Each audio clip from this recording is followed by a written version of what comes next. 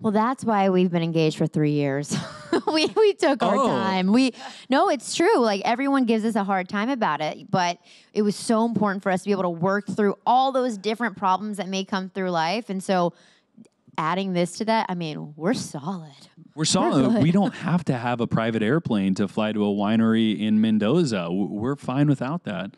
We wouldn't mind it, but I actually really support the 3-year engagement. By the way, first of all, you guys are Thank you. First of all, you guys are both so young, and maybe it's my New York mentality, but I'm like a 3-year engagement after meeting the way you did seems fair. Normal, right? Yeah. Thank you. we've known each other 3 years and we've been engaged 3 years. That's normal. That's weird and normal. Yeah, it's, I think you've made the most normal situation out of a really abnormal situation. There it is. Right? Yes. With that said, you did announce recently that you plan on getting married. You actually are planning the wedding. We're active. Yes, this is like, I feel like the show helped us. Being able to get through that show, we're like, wow, we can make it through life.